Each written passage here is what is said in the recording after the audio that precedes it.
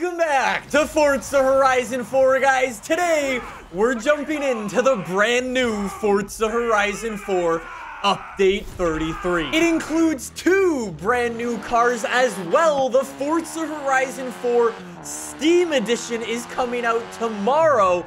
As well, I've got some questions about Forza Horizon 4, and we've even got some news about the next Forza Motorsport game. Real quick though, before we do get into this, if you do want to see either of these new cars in more detail, when they come out, we're going to be checking out some gameplay, the customization, what they're like to drive, and so on. So if you want to see any of that stuff, make sure you subscribe. As well, tomorrow, we're going to be jumping into the Forza Horizon 4 Steam Edition, which should be super cool. Anyways, though, we will come back to that in a second. Let's start this off with those 2 brand new cars. First of all, this Thursday, you can unlock this thing, the Peugeot 207 Super 2000, by completing an event in the middle of summer. You might recognize this old Peugeot from back in the day. It was actually in Forza Motorsport 2, 3, and 4. Anyways, though, for those of you who don't know, this thing is actually super cool. I know it may not look like it, or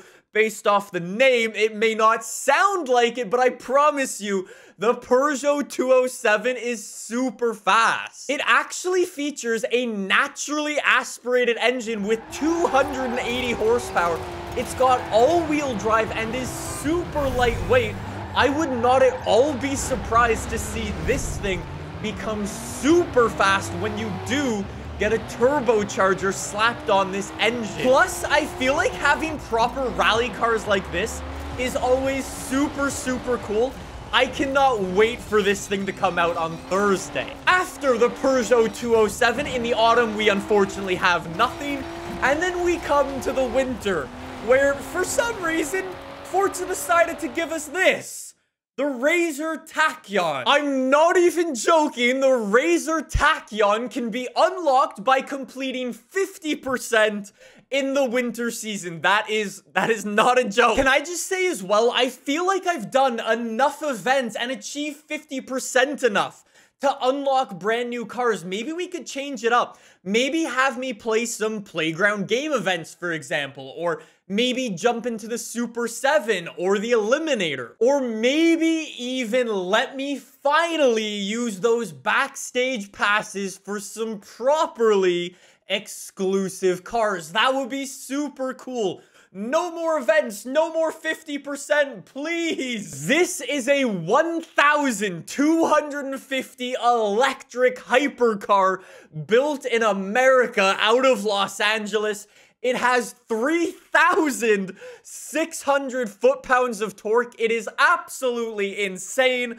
And for some reason, the developers gave it to us in the winter. At this point, I honestly think the developers are screwing with us, giving us all these hypercars and supercars in the middle of winter just so we get angry with them. Please, Forza, give us the crazy cars in the summer, please. Anyways, though, like I was saying, this is an amazing vehicle. All-electric hypercar. It has 6 different engines on board. That's why it's got so much torque. It only revs to like 4,000 RPM, which is just insane. And it can do 240 miles an hour in real life. In Forza, I wouldn't be surprised if it can go a little bit faster than that. It's got this insane looking interior. The speedometer's like next to you. You've got a camera in front of you. I'm not even joking. It's like a Batmobile that people can buy. People can buy them. They're all sold out. They're super rare, super expensive. So congratulations if you bought one. Also, if you did, could I have a go? Who knows what customization is going to be featured on the Raesr Tachyon? All I know, I'm super excited to get behind the wheel of it and test it out. It's been in the Forza Horizon 4 game files for a very long time, so it's nice that it's finally coming to the game. Moving away from the lack of cars this month, I did want to talk about the Forza Horizon 4 Steam Edition, because that's truly the big thing that's happening this month. And tomorrow, we're gonna be playing it here on the channel. And best of all, I'm gonna be giving a couple of copies of Forza Horizon 4 away to you guys in tomorrow's video. So if you want a chance of winning, make sure you subscribe to the channel and we'll have the details in tomorrow's video. I know you guys have had some questions about the Forza Horizon 4 Steam Edition as well, and well, I have some answers for you guys. However, if there are any questions that I don't answer in today's video, please let me know in the comments down below and I will do my best to get you guys some answers for tomorrow's video. Here's some frequently asked questions though. How much is it gonna cost? At this point, we don't actually know. However, the thought process is it's gonna cost the same as the Microsoft Store version. So here in Canada, it costs $80 in the Microsoft Store. It's probably gonna cost that on Steam as well. Will you be able to transfer over your progress from Xbox or PC onto the Steam version?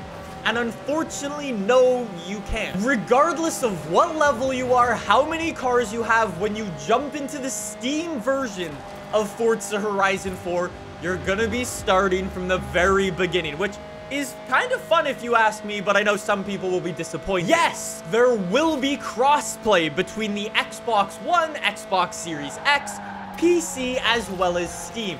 Regardless of what platform you're on, you're gonna be able to play with people on whatever platform they're on. Say, for example, you're on your Xbox and I'm on the Steam version, we can still play together, no problem. And yes, you will need a Microsoft account to be able to play the game. So even though you aren't going through the Microsoft Store, you still will need a Microsoft account to be able to get into the game, create like a gamer tag and stuff like that. Hopefully those answer a bunch of your guys' questions. Like I said, if you guys do have any more, let me know down below. Final little thing about Forza Horizon. Remember the Forza Horizon 4 Super 7 high stakes that we first heard about in December? Whatever happened with that? Is that still coming soon? I have no idea. We will have to see. Anyways though, last but not least, what about Forza Motorsport? Forza Motorsport 8. Well, fun fact actually, on this month's update, there was supposed to be some news about the next Forza Motorsport game,